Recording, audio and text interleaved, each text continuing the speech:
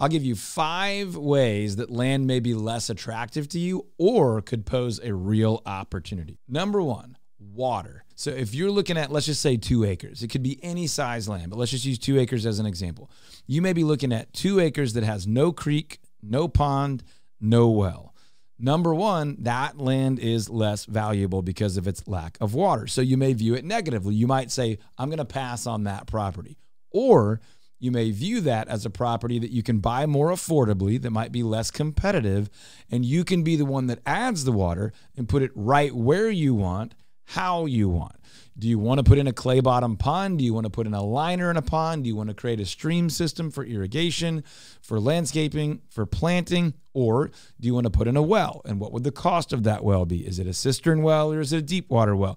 You got lots of options, but water matters. It can make a property less valuable and less attractive. It can also present an opportunity where you get to dictate how you access water, and then you're the one that has added value and made it more attractive to the potential next owner or just for your lifestyle while you own that house. Number 2, trees. Trees matters. Shade matters. Beauty matters. Privacy matters. And trees are a big, big factor.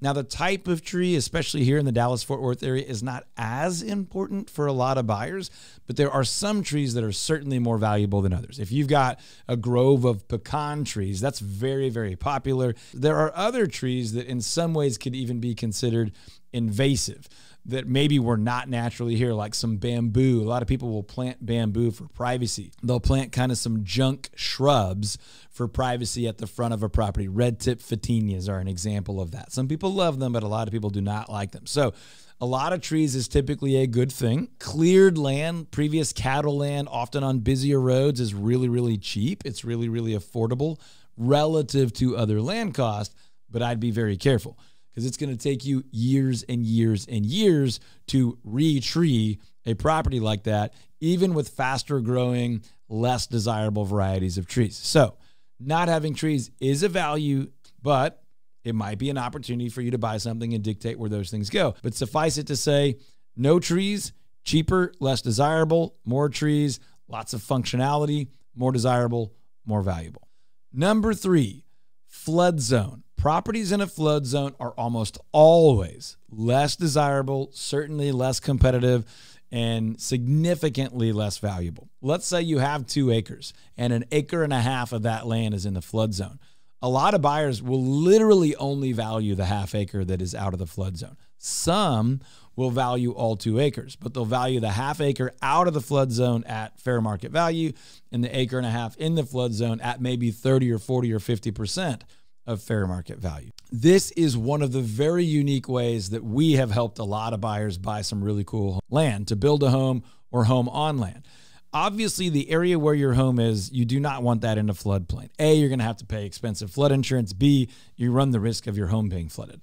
In most areas, you cannot build in a flood zone.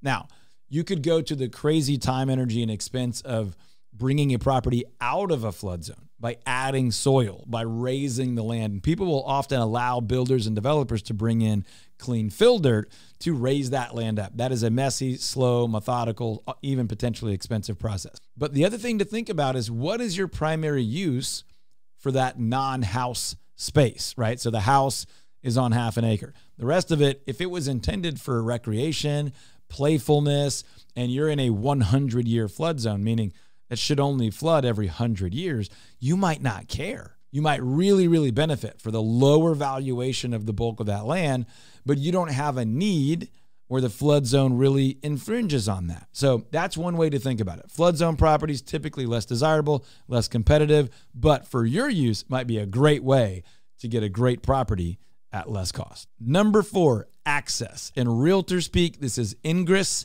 and egress, inbound and outbound access. You have to be able to get in and out of your property, but there are many properties, even in DFW, in the Dallas-Fort Worth area, where there is no direct private access to your property. You're landlocked.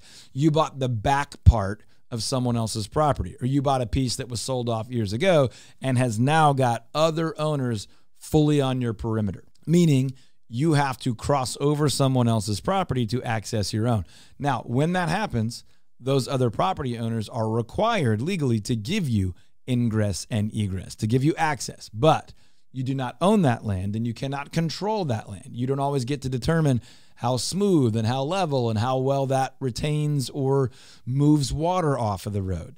It's not always your gate or your lock. So these properties are also a lot less desirable to most buyers. This is another way to potentially purchase property at a lower price or to be able to come at it from another angle, but you are going to have a lot less control of the access, security, inbound and outbound access to a property like that. So this one is not a big winner for most people. Most people don't view that as a unique way to access property more affordably. But if you do, this is one where you may come out a big time winner on purchase price and on ongoing maintenance costs, because you're not even necessarily participating in the cost of maintenance of that road. Often friendly neighbors do, but that's not a requirement. HOAs or deed restrictions, or maybe even like city or county code enforcement, most acreage properties don't have these items, but there are enough in the Dallas-Fort Worth area that I wanted to mention them, and really all across Texas. And these would be your communities where a developer has come in and said, we're going to buy 200 acres and break them into 2-acre, 5-acre, 10-acre lots. And it is more of a neighborhood. You definitely have distance from your neighbors. You're spread out, but it is somewhat of an owner's association or deed restricted area. It might say, you can't have manufactured housing, or you can't have manufactured housing for more than 6 months, or you have to build between 1,800 and 3,800 square feet, or you have to build 100 feet off the road, some things like that. Many people, especially the type of people that typically buy homes on land, don't want any restrictions. So you might view that type of property as less attractive, less competitive, or less valuable. You might view it as a positive though, because oftentimes properties on land are around unrestricted neighbors that tend to put cars in the yard or run a business out front or not take care of their property the same way you do. And so you might view those restrictions as a positive because it's going to require your neighbors to meet those same restrictions that are generally intended to protect property value, safety, and the attractiveness, the aesthetic of the home, the neighborhood, the area. That's one more way you could look at a property as less valuable or less attractive, or you might spin that to your advantage. 5 different ways that property, land, homes on land may be viewed as unattractive, unwanted, not competitive, that you could either be wise to avoid or be wise to look for as an opportunity to buy lower cost land or to have more control over how that land lays out and serves your needs for lifestyle, home, or potentially property value purposes. If this video was valuable to you, please like it, share it with a friend that it might help. And then if you want more videos on homes on land, subscribe to our channel, click that little bell, and when we make more videos, more updated videos about more areas,